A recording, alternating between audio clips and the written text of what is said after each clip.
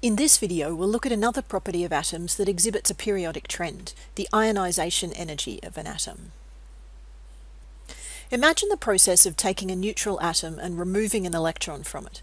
The reason electrons stay in an atom is because they're negatively charged and experience an electrostatic attraction with the positively charged nucleus. That means that in order to remove an electron from an atom, you have to put in sufficient energy to break that attraction. This process is called ionization, and it's always endothermic.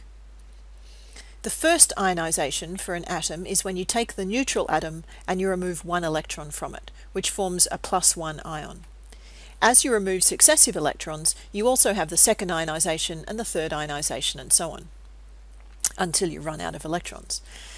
The ionization energy is defined as the amount of energy needed to ionize a mole of atoms. So it's expressed in kilojoules per mole, and different elements have different ionization energies.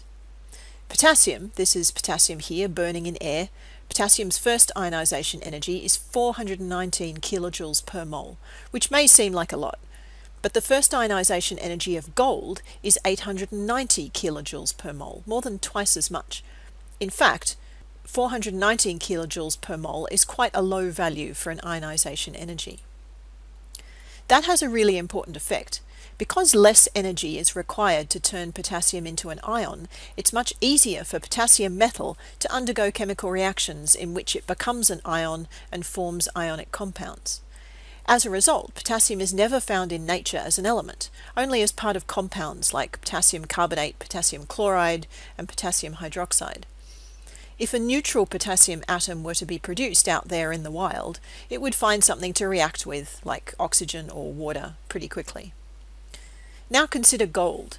It's one of the few metals, along with copper and lead, that were discovered in their metallic state early in human history, and this is because they can be found in the earth in their native elemental state, not disguised in a compound, but obviously shiny and metallic.